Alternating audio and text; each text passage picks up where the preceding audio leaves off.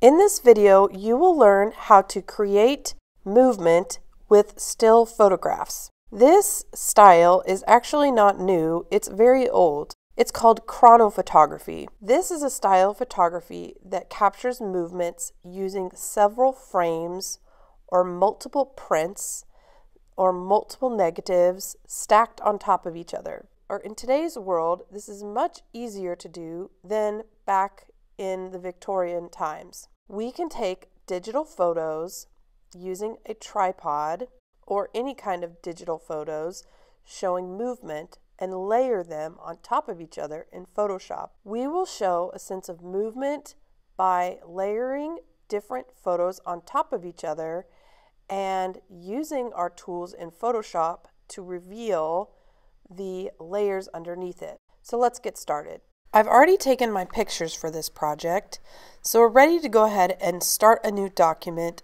in Photoshop.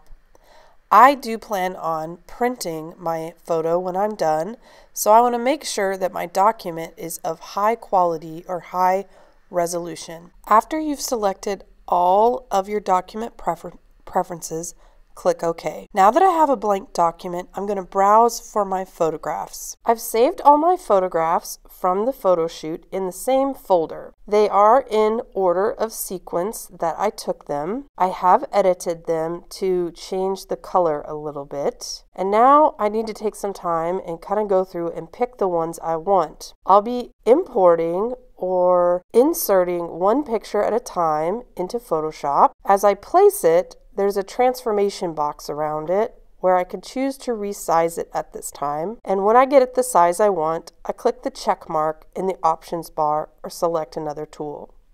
This part is kind of tedious because the project that I made had at least 10 layers or more. You can decide how many different layers you show in your project, but what I learned is the best thing to do when taking photos for a project like this is to use a tripod. I did not use a tripod, which made my editing much more difficult. I just stood still and handheld my camera as I took the photos. So as I place them in Photoshop one at a time, it's taking me a little extra time and care to resize them and line them up. If you use a tripod when you do your photo shoot, your camera won't move around so much and you won't have to take as much time in lining up your photos. So what I've done is I went to File, Place, Embedded, and I've changed my photo from 100% opacity to a lesser number so I could see through my picture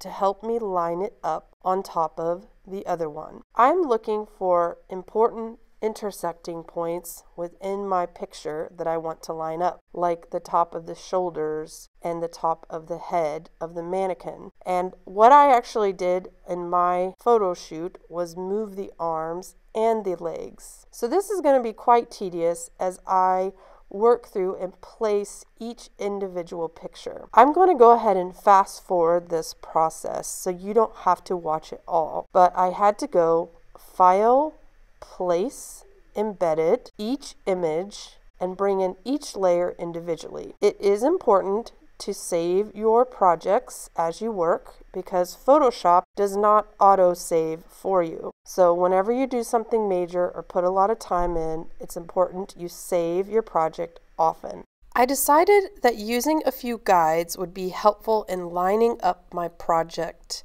in important intersections like the shoulders, the feet, and the top of the head. So to use guides in Photoshop, you must first turn on the rulers by clicking on the View menu, then select Rulers. After your rulers are up, you can use the Move tool to click on the ruler and drag down a guide wherever you want to place it. If you don't like where you've placed it, you can move it using the Move tool. You can also clear these at any time during your project. These guides in Photoshop will not print. They're purely to help you with design. So now that I have a few layers working here, I have quite a few more to place.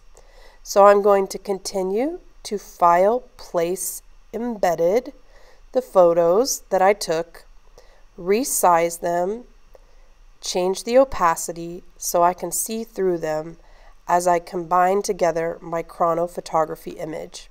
I did set the video to super high speed.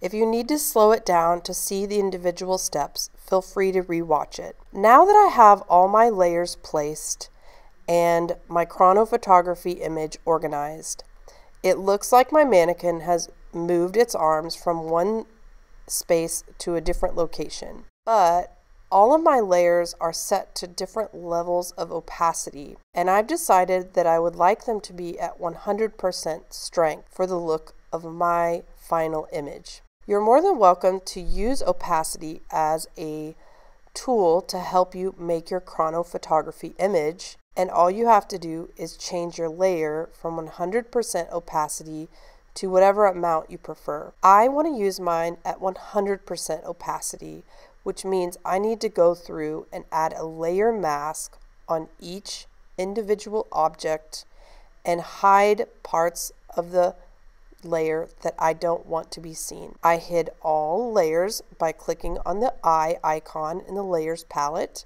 and started with the very first layer. I used the menu, selected Select Subject. Photoshop now has a new object selection tool or subject select tool that would work perfect for this. I selected the subject, but I actually want to hide the background. So I actually have to inverse my selection. So I selected the subject by going to Select Subject. Photoshop did a pretty good job of selecting the mannequin. Then I'm going to go to Layer, Layer Mask, and I want to reveal the selection. I want the mannequin to show up and the background to be hidden. So I repeated this process of hiding the background and having the mannequin show up using layer masks on each layer. It was very tedious. It depends what the colors are in your photograph on what selection process would work best. But the key here is using layer mask to hide the parts of the picture